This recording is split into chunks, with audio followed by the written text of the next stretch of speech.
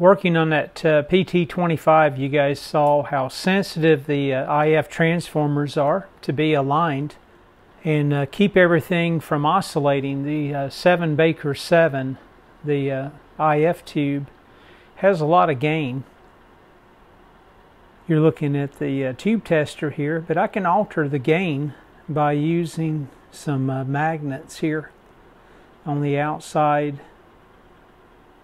of the tube itself, and you can see by me repositioning the magnets how it influences the gain of the tube. So let's try this in the radio itself and see what difference that makes.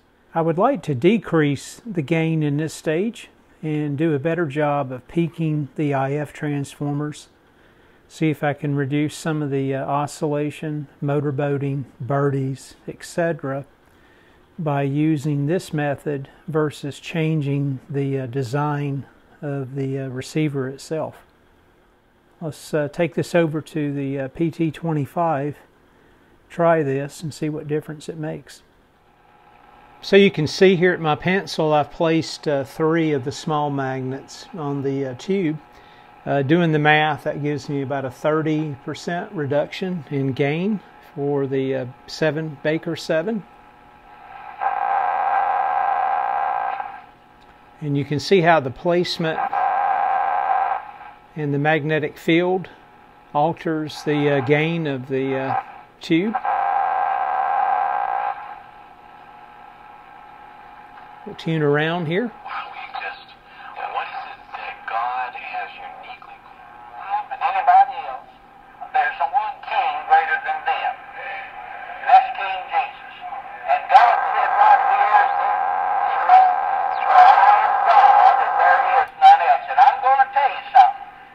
So let me remove the magnets, readjust the 1 IF coil here, and then we'll come back and listen. God has a plan.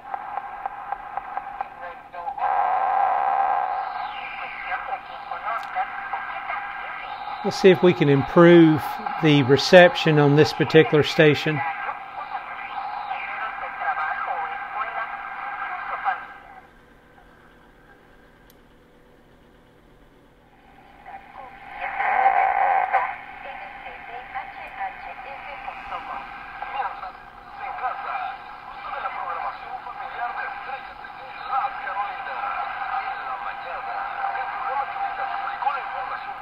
So you can see I was able to better peak the IF and keep the tube from going into oscillation, again by just reducing the gain itself here.